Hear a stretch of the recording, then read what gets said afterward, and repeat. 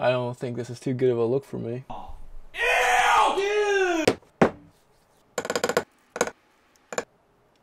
What? Holy hell. Oh wow, that's much better. Okay, I didn't turn the cameras on to make an ASMR shaving video. I turned them on so I can fix this.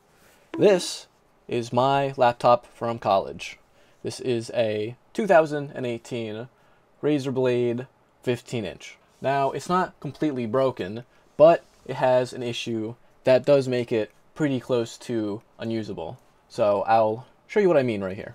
Now, basically all computers come installed with a solid state drive these days. This computer is no exception. This came with a M.2 SSD that had Windows on it.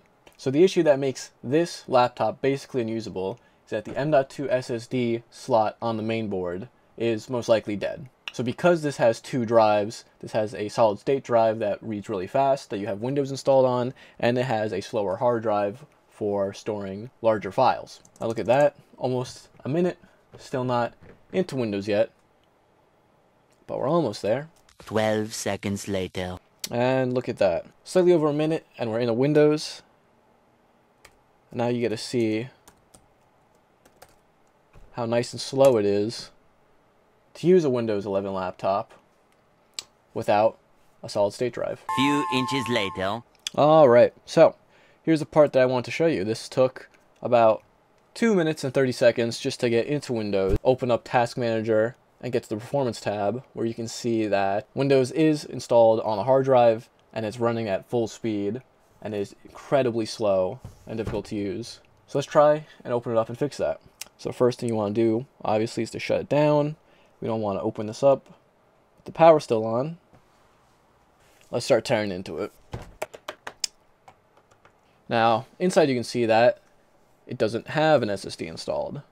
That's because when I found out it wasn't working, I took it out, tried replacing it, but ultimately I just left it without an SSD. So here's the new SSD that is going into the laptop. Now before I put this in, I'm just going to take the battery cable here, I'm just going to slide it out, just so we're absolutely sure that there is no power to this board, and we're not going to short anything when we plug it in. And now I just got to remember to plug the battery back in. For now, I'll just pop the cover back on without the screws, because I have a feeling that this won't be the fix that we're looking for. He's right, you know. Now here, I have a flash drive ready to go with a fresh copy of Windows 11. Power it on. I believe it's mash the F12 key. Get to the boot menu. Yep, F12.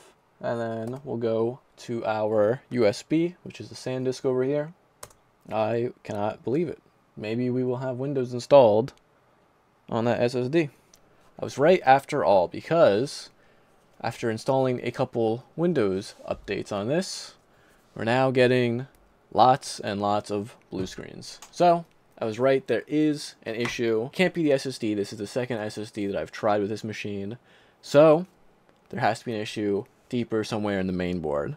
Now, one of the pros to having a replacement main board ready to go is that I can just look and see all the different screw holes that it has, and that makes my life easier getting all of this out. But I'm still going to need to be careful. I don't want to damage any of these fans, cooling pipes, and other surrounding electronics, because I only have a replacement board. I don't have the rest. These wires are so small. If I'm not careful, I could very easily break that. Big part of the process is done, getting off the cooling solution. So while we're in here, we could really clean up a lot of this to help. And then this thermal paste, it has to get replaced.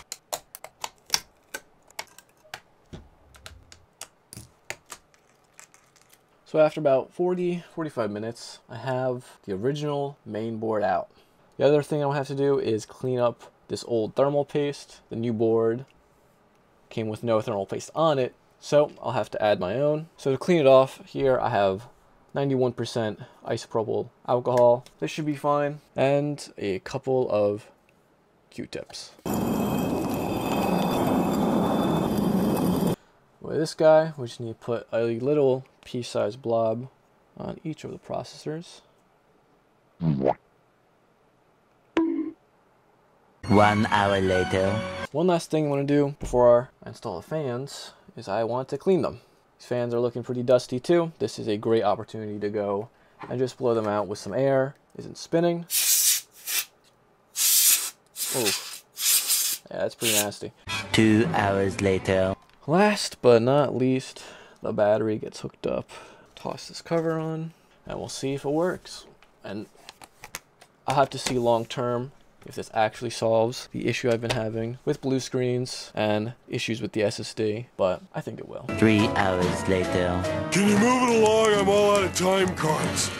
Alright, all looks good so far, but I was able to do this on the last main board. So, no, it only picks up the hard drive.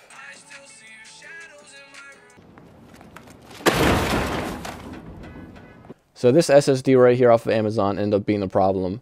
I don't know if it was defective or if it was because I put it in the old main board and that had some sort of issue with it that caused this to now be defective. But whatever the case is, I was able to get a new SSD and put it in the laptop, and now I'm able to install Windows 11 to it and use it like it's brand new. So how much in total did it cost me to fully fix this laptop? I'll break down the price for you. The main board I got secondhand off of eBay. This retailed for $165. And then the second SSD that I put in was about $50. So in total, just a little bit over $200 to fix this older gaming laptop.